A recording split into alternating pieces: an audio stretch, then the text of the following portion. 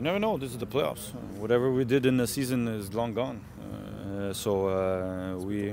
They're a good team, and they finished second. They finished the end of the season very well. So we expect a solid performance from them. But we're confident in our abilities, and they're coming at our place first. And we have to perform like we did last night to make sure that we come off with a solid victory at home, and that we go over there with an advantage. Playing with the shorter turnaround, is that a little bit of uncharted territory for these types of stakes? Look, we've played, I think, the team that's played the most games in the last 2 months, where we've played, I think, 11 or 12 games in 2 months. So we were playing on a consistent basis of playing Saturday, Wednesday. So you could say we're accustomed to it a bit, and Mauro has tested the depth of the charts of this team.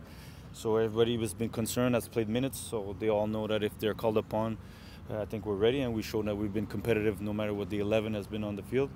So we're ready, but this is the playoffs. It's mental. Physically, if you're not ready, then you raise your hand, because I'm pretty sure there's somebody else that's ready to go. Have you been told yet if you're going to be in the starting 11? I don't know. Mauro's going to decide according to what he sees fits best for the team.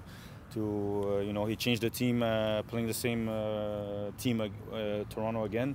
So it all depends on what he sees fits best for the team for the game on Sunday. Because every team watches video now, so they all try to analyze and find a way to neutralize you. So maybe it'll be something different.